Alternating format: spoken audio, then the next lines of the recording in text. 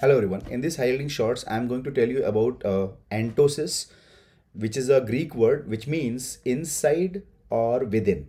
So what happens in entosis? It is an invasion of one cell into another cell of the same type. It's the same type. So remember, it is same type of cell. So invasion of one cell into the another cell type, which is of same homotypic, right? And this will involve adhesion molecules like E-cadherin.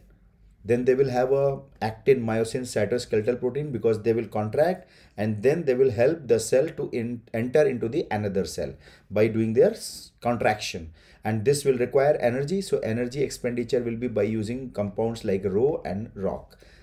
So what happens in entosis? It is a characteristic of epithelial cells and cancer cells, and it will be triggered by the matrix detachment. So remember these two very important points.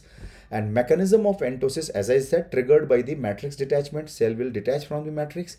Adhesion junctions will be formed with the help of E-cadherin adhesion molecule. Then Rho and ROC mediated energy mediated contraction will start by forming actomyosin. So this actomyosin will start contracting cell. One cell will contract faster and they will enter into the another cell, and that is how cell in cell formation will happen. So this cell in cell formation is called as entosis.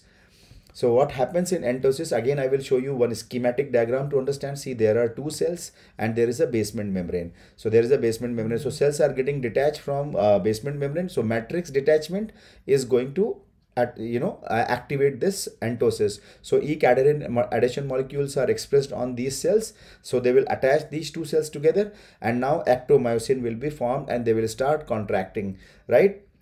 And this contraction will push the cell into the another cell. So this is called entosis.